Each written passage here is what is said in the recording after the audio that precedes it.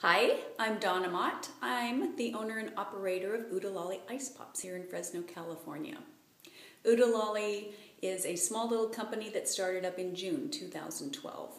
And during that last half of that year, it afforded me an opportunity to find out who my market is, what flavors are rockin' within that demographic, and what events and what places afford me the most opportunity.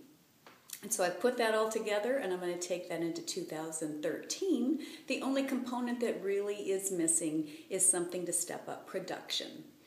I need to step up production, and by doing that I have found a machine that comes from Brazil that can make 200 ice pops per hour.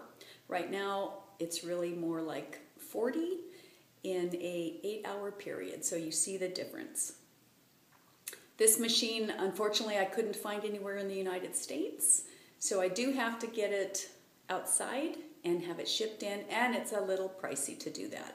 It's about $9,000 for all of that, but that's what I need to do, and that's what I have my sights on, and that's why you're watching this video.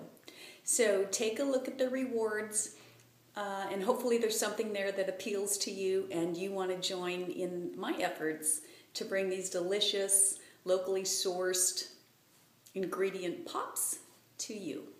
Thanks.